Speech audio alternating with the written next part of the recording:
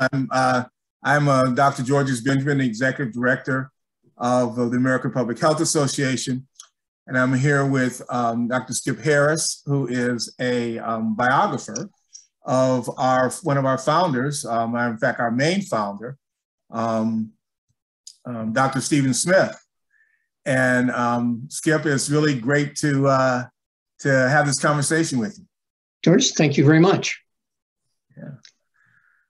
So Skip, why don't you tell us a little bit about, what was the world like many years ago, and how did APHA kind of emerge from, I think you told me that they kind of emerged out of the Civil War. It did. There had been movements before the war to deal with issues around quarantine and urban sanitation, but they were basically scattered groups of doctors who would get together in meetings and say, we really ought to do something. And then get together the year after that and say, yeah, we really should do something. And then they had 3 meetings. And then in 1861, there was this minor issue at Fort Sumter that kind of derails everything. So the Civil War goes down the track, and a lot of these people end up, serving in it. Stephen Smith is in New York as a surgeon. He's got a new medical school he's getting started. He's in his 39, 40. He's born in 1823. So 1863, he's 40 years old. He's a little young, a little old to be going to the fronts, although he does for a few weeks at a time. But he's got a career, and he gets roped into surveying Union Army hospitals, which he does. And he says, it really could be a lot better. And he's speaking kind of as a surgeon with an interest in cleanliness and in good surgery without knowing anything about the germ theory.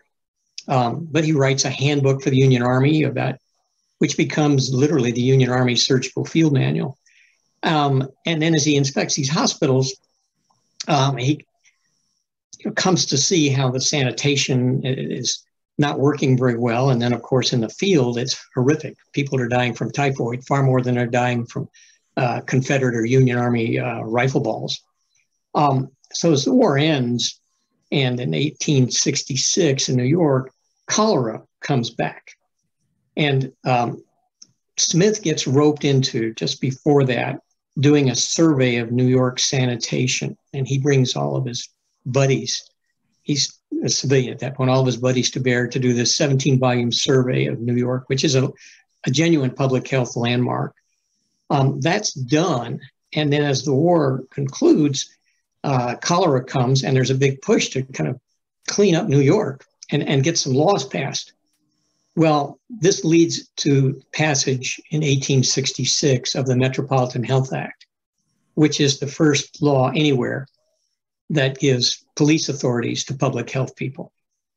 Until then, they'd been mainly in quarantine. If a ship rolls into port with yellow fever, you can do something about it. But if the city streets are a mess and cholera is everywhere, you really can't. I mean, it just wasn't working. And this law was written by a lawyer modeled on English law, and it gave basically a metropolitan, not New York City, body very strong health authorities based kind of on Smith's work. But he fades into the background after that and goes back to being a surgeon. Fast forward a couple of years, Tweed is beginning to kind of rise through the ranks in New York City. And New York City takes back its public health authority, and Smith gets roped into being on the board of the Department of Health of New York City. A couple of years later, about 1870-ish, as things kind of roll forward, the board is really pretty busy, and Smith is overwhelmed. And it kind of dawns on him, and this is a very early part of the progressive era, that we should professionalize public health. Interestingly, at the same time, a lady reformer comes to him and says, we should professionalize nursing. And she comes to him to help start the first nursing college in the country at Bellevue Hospital. And he helps her get that done. Literally, simultaneously, he gets a group of his friends in his office in New York City, his public health office, and says, we really ought to form some sort of national organization so we can kind of cross-pollinate and move this ball down the field. That gives rise to the American Public Health Association, which was sort of organized in 1872 and kind of held its first meeting the following year. So that's kind of the genesis of the American Public Health Association. Wow. One thing I would sort of add to that is Smith's vision, and he has two visions right at the start. The first is that improving human longevity is the government's business. Matter of fact, he says it's probably the only reason the government should exist in many ways is to give people longer and healthier lives. And then the second is that the mission of the APHA should be bringing about laws to create strong health boards. We can talk about how all of that played out in the next 150 years. Wow. So, I'm an ER doc, and I suddenly found myself being the health commissioner in Washington, D.C. Anything more about how Dr. Smith made that transition from being a surgeon to actually, being a more of a public health guy? I hear the interest in population health that you just articulated. Well, that's a very interesting question in many ways, because he did not. Smith was a surgeon, and antisepsis made surgery possible after 1846 and made surgery kind of the leading edge of medicine. Well, so surgeons were somewhat attuned to the idea that cleanliness was a good thing. And because of anesthesia, they were in many ways sort of the leading edge of medical science, because basically therapeutics had damn near nothing to offer. So it became kind of a mantra in medicine and on the leading edge of medicine that an ounce of prevention was worth a pound of cure, that you should prevent illness because you really weren't very good at treating it. And Smith, who was a real sort of aggressive surgeon very early, became a conservative surgeon very quickly. In the Civil War, he counseled against amputations, and he showed how to do it, how to treat a limb injury without amputating.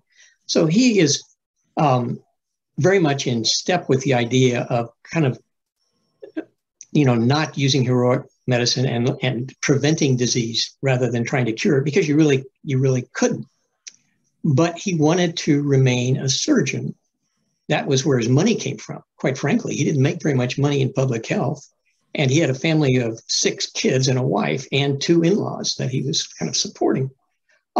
So he was on the teaching faculty at Bellevue Medical College and at Bellevue Hospital. And he's doing kind of part-time public health work. Well, as this plays forward over the next 10 years, a new generation comes on board.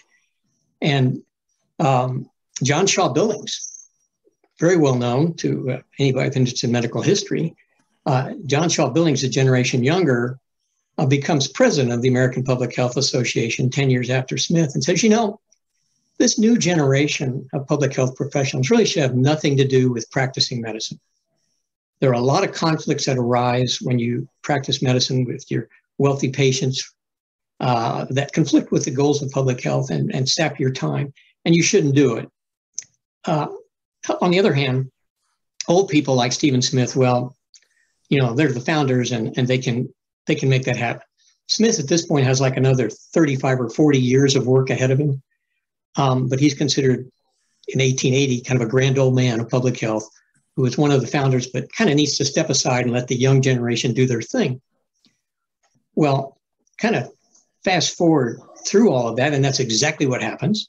And you get generations of people who are public health professionals and try to make a living doing it. And they professionalize, their work, which is good, but they somewhat become captives of the system. Smith stays a surgeon. I mean, he makes his living as a surgeon. He goes back and forth from public health. And that's why he's got no statues to him, because he starts things and then moves on. And then many years goes back to just becoming a surgeon. He wrote 2 editions of a surgical textbook. And yet it gives him credibility in public circles that a lot of public health professionals kind of did not have, because he could present himself as a man of science outside the system. And when he said, you really should do this, people kind of took note, because he did not have an agenda, at least, he was not perceived as having an agenda other than doing what was right for the public, because he was not part of any institution. So Smith actually stayed a surgeon, moved into public health, moved out of public health, then moved into mental health, then moved out of mental health, and moved into social welfare, which he did almost until the day he died. Wow.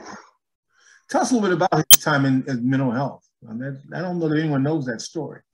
You know, it's fascinating because there's one of the guys who helped me in this project, who just passed away last year, had a correspondence with one of his mentors, a historian mentor, and said, you know, you really ought to write about Smith's mental health story because it's never been told.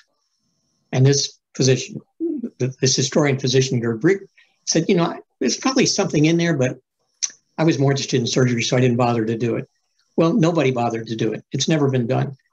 But for 6 years, Smith was a one-man director of mental health for the state of New York.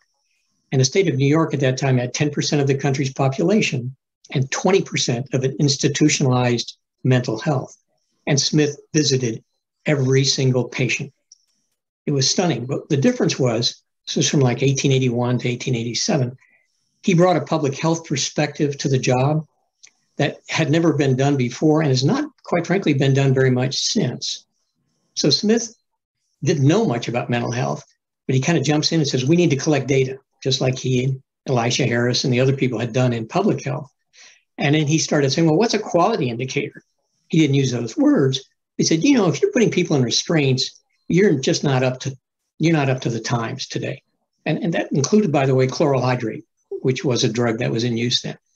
So he collects data on who's putting people into restraints, and he collects data and says, it's not just whether you're doing it, it's what are you preventing? And then he says, well, are you preventing assaults on other patients or assaults on attendants?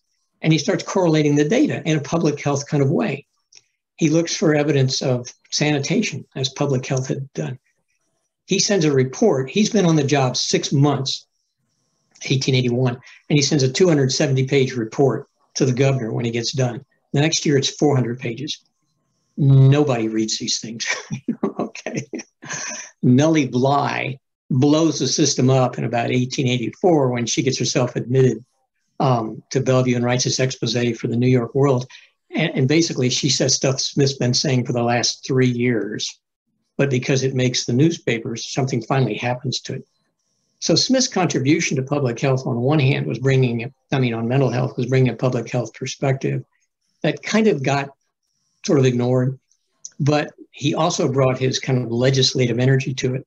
So in 1889, he gets a law passed replacing him, a one-person gang, with a 3-man commission for mental health. And in 1890, he gets a law passed having the state of New York take over basically the management of every insane person in the state of New York. Now, that's a huge advance because most of those people had been in poor houses or in really kind of very, very marginal conditions. There were some good state hospitals, but most of the mentally ill in New York were just pushed into a closet or a poorhouse. And the state takes it over in 1890, and they changed the names of all of their buildings from insane asylums to state hospitals. So Smith really was the person who brought the state hospital system into being, which was a huge advance in 1890 because it forced the state to take ownership of the problem. In the next 50 years, it became almost a negative because state hospitals became big warehouses, not Smith's vision at all. And he warned against all of that. So Smith had actually a tremendously powerful role in mental health, part of which is still quite frankly overlooked because the public health perspective is still, in my mind, is still lacking in mental health. Wow. Well, I know there's a story about him being involved in the medical licensure, he and the American Public Health Association, I'd love to hear that story because I know that the American Medical Association always gets credit for pushing medical licensure, but I don't think they pushed it, but they did nothing. God bless them. Now that's not correct after the turn of the 20th century. Okay. But before the turn of the 20th century. The AMA had been in business since 1847. And it said, we really need to chase the quacks out of our ranks. And it doesn't take a sociological historian very long to say, that kind of looks like a guild, and it kind of looks like you're trying to sort of, monopolize your profession. And yes, and there's a good and a bad to that. I mean, to this day, you can still argue whether medical licensure is a good thing. But I think most people tend to say, yeah, it does sort of allow one people to be doctors and not allow another people. And we want it that way. But that argument was wide open in the 1850s because there were competing medical sects and medical science didn't have much to offer. But Smith in 1874, at the meeting of the American Public Health Association, doctors have been kind of going around and around the axle saying, we need to take ownership of our profession and chase out the bad guys, much like had already happened in England with Royal Society.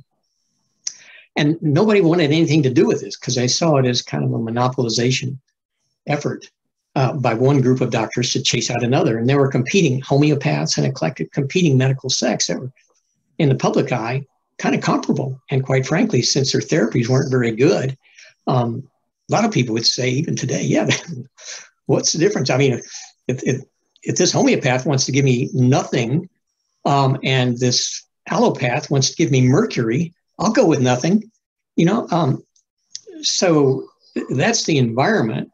And yet it's evolving. Surgery is clearly advancing. Homeopaths are using larger doses. Allopaths are getting a little bit of science behind their therapeutics and they're kind of converging. And he says, this is in 1874, good medicine and good medical practice is a public health problem. And it's a public health mission. And he stands up and says, the medical profession cannot do this. Government has to do it. And that was somewhat of Smith's mantra. I mean, he was a progressive who thought government could do things to make people's lives better. And he says, government ought to own this. Well, I'm going to tell you, darn near no doctor was going to buy that premise. Let's let the camel's nose under the tent. Let's have the state tell us what to do. They wanted nothing to do with that. But Smith was the first person that I could find who sort of framed medical licensing as a public health issue. And two of the people who heard him give that talk go back to their states and do get laws passed that are public health laws that bring medical licensure into the states. And there had been some laws passed before then, but they weren't particularly effective. These laws had real teeth in them. One was in Illinois, John Roush, who was a president of the American Public Health Association later. And he gets two laws passed, one for public health, state Board of Public Health, and the other for State Board of Licensure. And then James Reeves, who was the 13th president of the APHA, gets a law passed in West Virginia, which is one law that says that this is public health and it includes taking care of sick cows, typhoid, and medical licensure. And it's the first real law in the country that has that effect. And then that law gets challenged and becomes a Supreme Court precedent that is the precedent for medical licensure everywhere. At least as best I could tell in trying to figure out where this idea came from, Smith was seemingly the first person who brought it up. And then it was a couple of people in his audience who kind of took it and ran with it. It may have been in the atmosphere at that time, but I couldn't find anybody else who really articulated it before Smith did. We have that experience today. We pass policies and then our members go out and use them to change the world. So, wow. Well, today we're dealing with COVID-19 and, the whole issue of quarantining and masking and all of the non-pharmacological interventions that we're doing today. There are many people who think that's new. I suspect Dr. Smith had to deal with that when he was a health official. Yeah. Well, the issue of quarantine in particular is one, because there was a Supreme Court case, Gibbons versus Ogden, which I think was around like 1829, which is, the law of the land that says that interstate commerce is the province of the federal government. Quarantine is the business of the states. And, that's a little bit of a head scratcher, you might say. But the concept is that once some person arrives via interstate commerce inside a state, what happens after that is the state's business. And that was it was a landmark Supreme Court case, and it's still there. And it basically creates this kind of funny schism where there's a never land between, in these pandemics that we're dealing with today, and that, the country had plenty of experience with in the 19th century. If a disease arrives through a common carrier, who's in charge of trying to keep that darn disease from killing people? And the short answer is everybody and nobody. And the challenge then was, okay, clearly nobody is not going to work very well. What do we do? And Smith saw the challenge. I think other people did too, but he was at a pivotal point and he articulated it better than most and said, here's what we need to do. So Smith was the kind of guy who got into the nuts and bolts of things, said, okay, Gibbons versus Ogden is real. We need to work with it. And what he wanted to do was say the federal government will control common carriers, and then the states will control what happens in the states, but they will work together. And the role of the federal government in that situation should be to synchronize the states, and where the states do not have the capability or are not acting, to step in. And that's exactly what happened to us in 2020, as we ran kind of headlong into that sort of structural issue, and we couldn't get through it. And Smith had to navigate that particular problem in the 1880s when smallpox arrived, and he's on this National Board of Health. So he literally goes around the country. Here's a fun fact. Busiest port of immigration in the United States in 1882 is New York City. Would you care to guess what the second busiest port of immigration is in the United States in 1882? Either New Orleans or Boston. Right, Port Huron, Michigan. Oh, right. I've never gotten that right. Okay. I did not see that. Did not see that coming. I had no idea. But the effect of that was that the Midwest was pretty attuned to this arriving smallpox coming from their immigrant population. All of these Northern Europeans are getting off the boat in Port Huron and going to Minnesota and parts there into surrounding. So Smith goes to what was called the West, Illinois, and he gets a voluntary agreement that people getting off the boat will go nowhere until they've been vaccinated, because the incubation period for smallpox was longer than it then took to get from Europe to the US. Previously, if a ship arrived and they had smallpox, you just put the ship in the harbor till smallpox cleared up.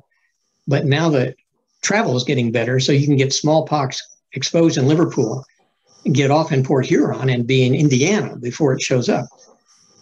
So he gets them to voluntarily agree to either get vaccinated or to stay in quarantine, exactly the dilemma we faced in 2020. And they were able to make it work because they'd seen it before, and they had the cooperation between the states and the federal government. And I expect people were much more afraid of smallpox than we seem to be afraid of COVID. If you look at the numbers, you're going to say, wasn't that big a smallpox epidemic? But yes, they were afraid because they had had experience with people dying in epidemics, cholera, yellow fever, and smallpox. The last time we had people dying with an epidemic was 1918. There's not many of us around who really have strong memories of that. Everybody in 1881, just about, could recall an epidemic. So when you started seeing that song, it kind of resonated with them, and people were more comfortable sort of foregoing something.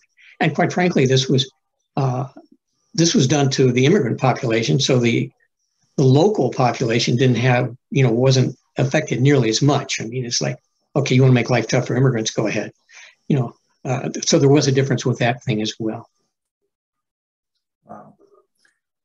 So when one time of when he lived, one of the real stains on public health is kind of our support for eugenics as a field. There were people that were very much in support of eugenics. I understand that that wasn't something that Dr. Smith was a supporter of.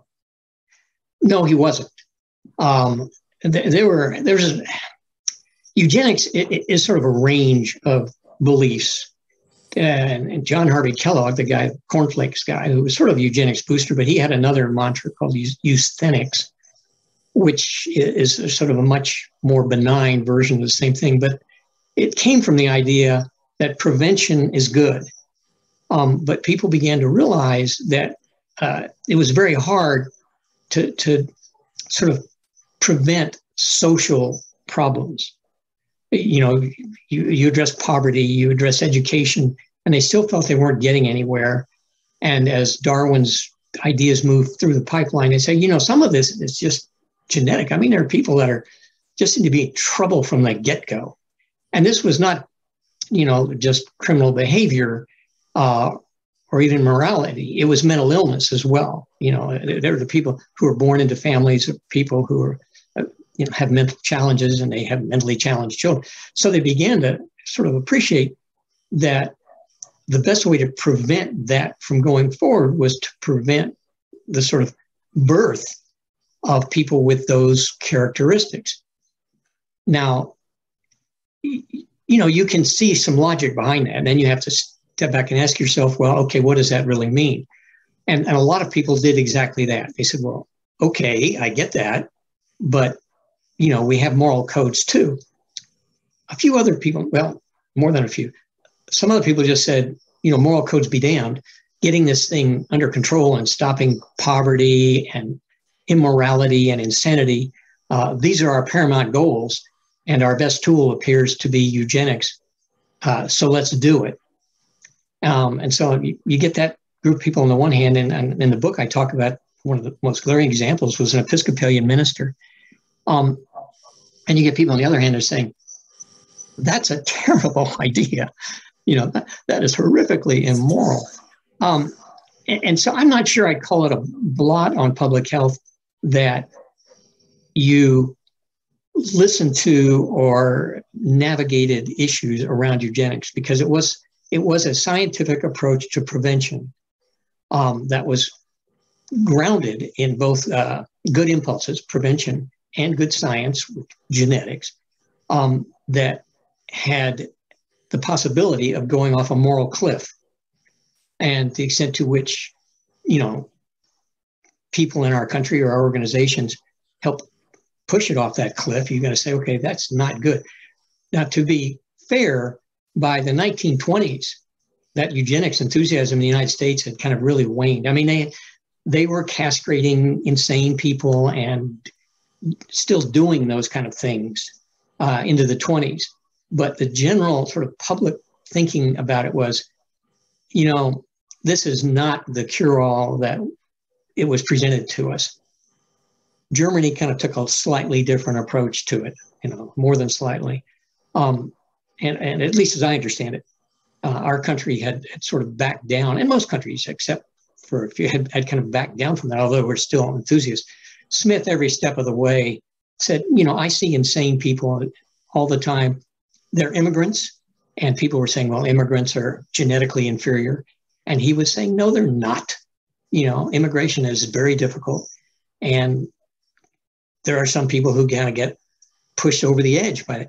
So, yes, Smith was, I mean, his morality was very much opposed to the kind of sort of idea that your genetic stock is inferior, or that any human being is inferior to another. And he pushed back against that kind of, you know, whenever he got the chance. Well, that's good to hear, you know, because I guess one of the other questions is his views on slavery. Obviously, he served in the Union Army, so he worked for the North. Yeah, Smith he grew up in the Finger Lakes area of New York State. And I don't think, you know, I didn't appreciate, that was a cauldron of social reform. If you think about the revolutions of 1848 in Europe, there were counterparts of those in the US. There were women's rights movement. There were very strong abolitionist movements in New York State. I mean, Frederick Douglass is in the Finger Lakes area of New York in later years with his newspaper, Pole Star. And so Smith becomes, as a teenager, he joins an abolitionist party in his hometown of Spafford, New York. And he's not a fiery abolitionist. He's not a fiery anything. One of the characteristics of Stephen Smith was that he was genuinely shy.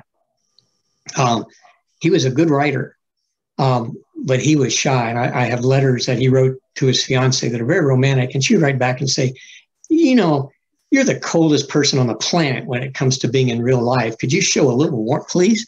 This girl is like, 13 or 14 years younger and very romantic. And he's just this kind of stern, not stern, but just quiet surgeon.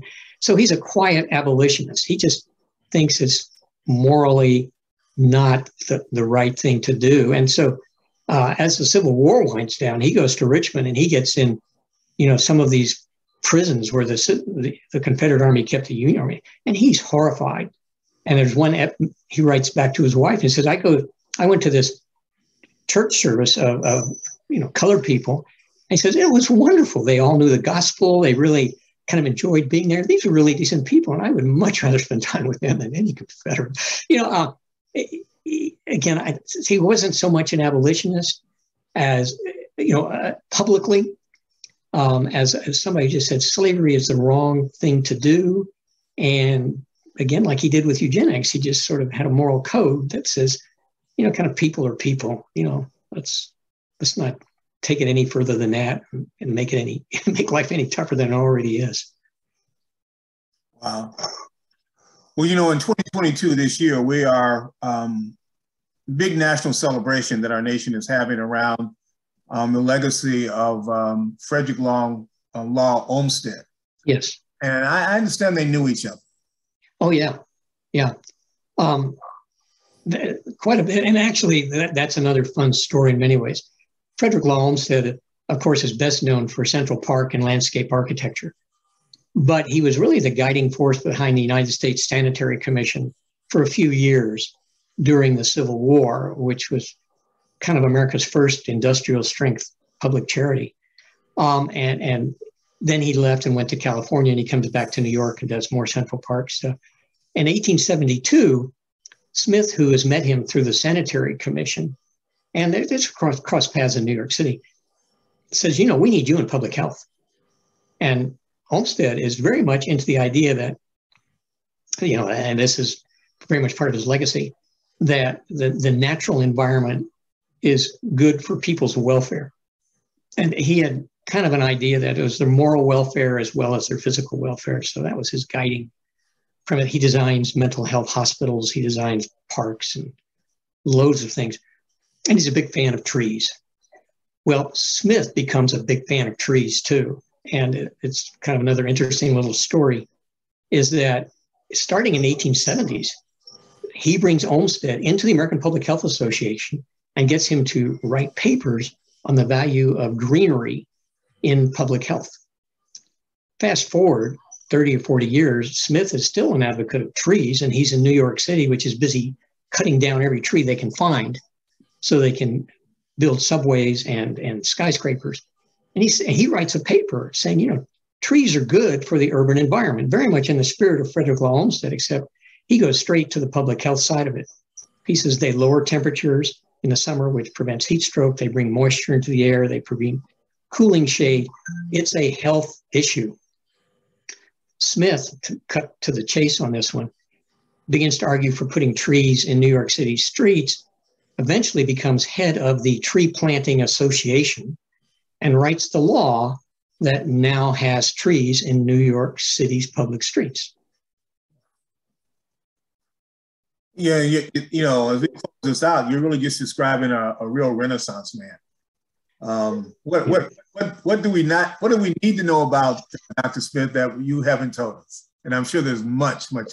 Well, the thing that fascinated me, really, George, was how did he get it done?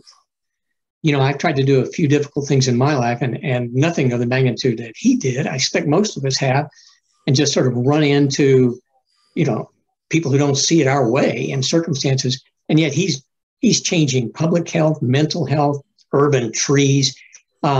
He's even part of the reason there's a coroner's law in New York City. And how does he get all this thing done, particularly in cases of some of the public health law where 8 times in a row it had failed, and then he steps in and gets on New York State Board of Health on the 9th try? And there's two kind of interesting answers to that question. One is he was just really persistent, but quietly and apolitically so. And so he would come at you with data, and he would come back at you with data. And he would try to really avoid, getting on somebody's political bandwagon. He was really trying to be the honest broker. And because he kept his career as a surgeon, that helped him do it. But the other that sort of kind of popped up in this biography saying, he's really into multimedia social marketing, isn't he? Yes, the 1870s. He's getting the newspapers on his side. He's writing letters to politicians. He's writing articles in the medical journals. He is, coming at a problem like getting a law passed in mental health, getting a law passed in public health, getting trees in the streets from about 5 different directions at once.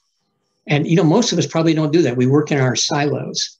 And probably his biggest strength, to me, was his ability to kind of step outside of the silo and say, people live in different worlds, and I need to reach them in the worlds in which they live. And if that means writing an article for the Sunday section of the newspaper, I'll do that. If it means writing a scientific journal article, I'll do that.